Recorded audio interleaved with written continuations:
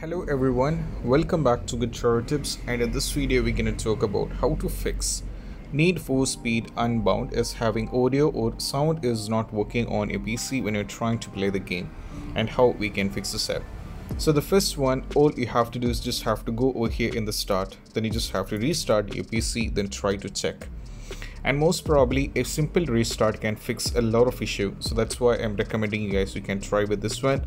And even if it's not working, then we just have to move to the next one. Next one is all about you have to check the volume mixer. That is quite important as well.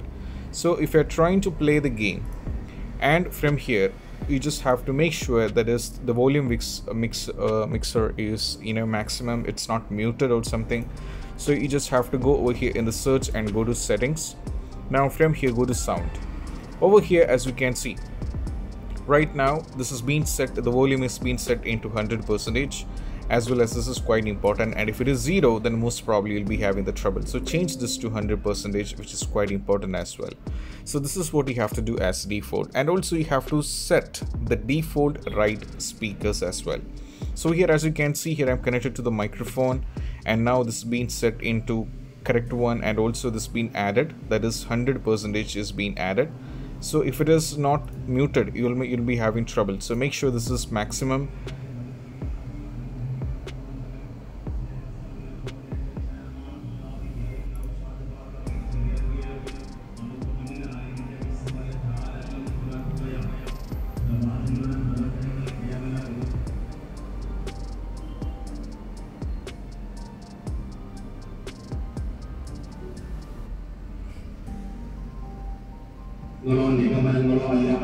കൃത്യമായ വിവരത്തിന്റെ അടിസ്ഥാനത്തിലുള്ള വെളിപ്പെടുത്തലുകളാണോ ലോകാവസാനം വരെയുള്ള നടന്നതും ഇനി നടക്കാൻ പോകുന്നതുമായ സകല കാര്യങ്ങളും അല്ലാഹുവിന്റെ റസൂൽ ഇവിടെ പ്രവചനം നടത്തിയ ശേഷമാണ് അവിടുത്തെ യാത്രയായത്. ഇവിടെയുള്ള പ്രവചനങ്ങൾ And after that, if it's not working, the next is all about you have to roll back the drivers. For that, you just have to go over here on the start, and you have to go over here on go to device manager. Now from here you just have to go to the display adapters, and you have to select the respective one, right click and go to properties. Now from here go to the driver, and there will be rollback driver option, because sometimes the graphics which is running might be causing a lot of trouble, and one might be this one. So rolling back the drivers has fixed it for many of the users. So it is actually grayed out for me because I have already done with this, but if it is available for you, just roll back the driver to the previous version, then check, and most probably that's gonna help you guys out. And also it is quite important as well, the next step is you have to update the drivers. For that you just have to be in the device manager itself, you have to go over here in the sound over here, and you have to select the respective one, right click and go for update driver, search automatically, and make sure this is on the latest version, because this is also quite important as well, because if the drivers are outdated, it's not updated or up to date, many of the users are having issues, so just update it. Moving to the next one is all about you have to verify integrity of game file. For that, just go over here, because like I said in all the videos, sometimes verify integrity of game file is going to fix a lot of issue, because what happens is in all these kind of issues has been fixed in the past, because if any files are missed as well, if any files are corrupted, we get a lot of issue that is causing for a lot of problems like launching, crashing, stuttering, etc., even the audio issue also. So you just have to select the respective game, right click and go to properties. So go to local file, then click on verify integrity of game file. So this is gonna take a little bit of time. Here I am in the middle of the video, so I'm skipping this, but here you just have to click on verify integrity of game file and wait for the entire process to get completed. And once it is done, you'll be getting play option, try to play the game, and most probably the issue has to be fixed. Moving to the next one is all about you have to disconnect external microphones if it's already connected. For that, you just have to go over here on the control panel, search for control panel, navigate to sound. Now from here, as you can see here, I'm only connected with speakers, I don't have anything else. So if any headphones are connected, most probably this will be checked like this. So here, if it is connected, just right click and go for disable it. Simultaneously, if anything is connected as well as here in the above, disable it completely and only keep speakers and check whether you're able to fix the issue or not.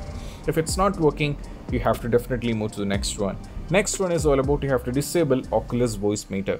For that, just click on the sound once again, Now from here, if it is, as you can see, the speakers is what I am connected right now on my laptop, but if any Oculus is connected, definitely that will be also be there. If you find anything named Oculus over here, right click and go for disable it completely, then most probably the issue has to be fixed. Moving to the next one is all about you have to turn off spatial sound. For that, select the sound from the control panel itself. Now go to speakers, select it, right click, go to properties. Now go to spatial sound over here. Make sure this is turned off, or else we'll be having the trouble. So spatial sound should be turned off, or else we'll be having a lot of trouble. This is quite important as well. Moving to the next one is all about we have to make sure that is same rate has been the sample rate should be made in the control panel itself. For that, go to control panel, simultaneously select sound over here, select the speaker, right click and go to properties. Now from here, go to advanced. Over here, by the default format, we are getting a lot of option, that is 16-bit 4400 Hz, 60-bit 4800 Hz, 24-bit 4400 Hz, 24-bit 4800 Hz.